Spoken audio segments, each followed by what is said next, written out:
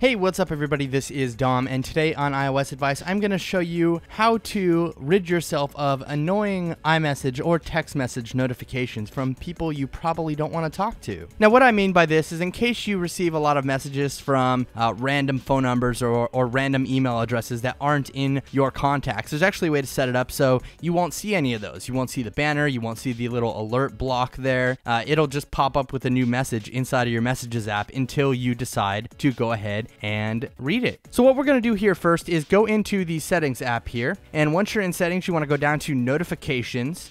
Inside of Notifications, scroll down until you see Messages right here, and go ahead and tap on it. And now once we're in Messages, this is where you can set up your Messages notifications. You can set it up to none, to banners, to alerts, set a badge icon, set the iMessage tone or the text message tone. And then at the bottom here, you can also set who to show iMessage alerts from. So we have it set to everyone or my contacts only. Now if you set it to my contacts only, you will only get iMessage alerts for people that are in your contacts. And let me show you an example of this real quick. I am going to send myself a message from my other device here, and we're just going to say hi.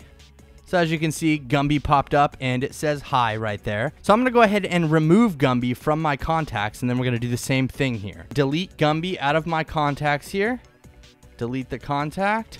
And now that we have Gumby gone, you'll see the little message number change, but you won't see any notification pop up. So I'm just going to go ahead and send another message here and just watch the notification there, the little circle. And as you can see there, the little bubble right here just changed to a 2. We didn't get any little banner up here at the top. But if we go back into the Settings app here and we set that to everyone again, if I send a third one, you'll see that we do get that little banner once more.